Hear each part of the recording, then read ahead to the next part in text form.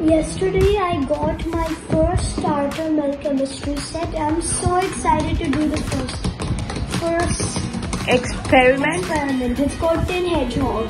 Whoa, let's do it. The instructions for the experiment can be found in the mobile app by Milk Chemistry.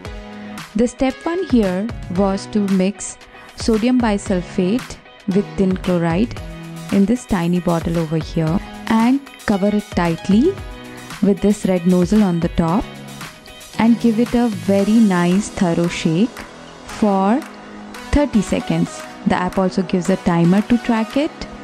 Ting ting ting ting ta na na na na na na na ting ting ting. The solution is ready. We are now going to pour the solution in an empty bottle and it would be until half the level of that bottle. Time to pour the zinc pallet in it and watch the hedgehog grow. Voila! Would you like to take a closer look at the hedgehog? Let's go closer. Let's go even closer. And here is a clearer picture of Hedgehog, the tin hedgehog.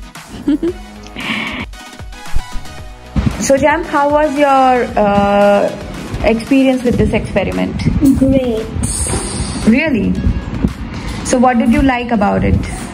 I liked how this started growing its spikes.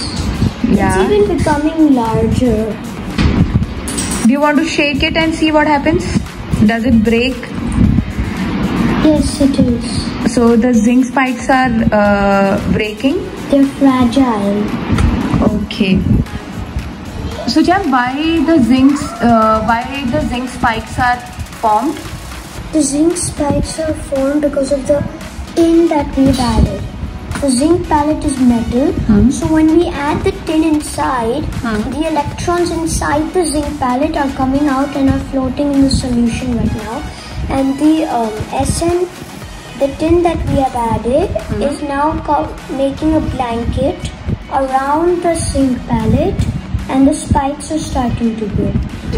So are you excited to do more experiments from Milk Chemistry Kit? Yes, this is the next one we're going to do, called tin dendrite. Great.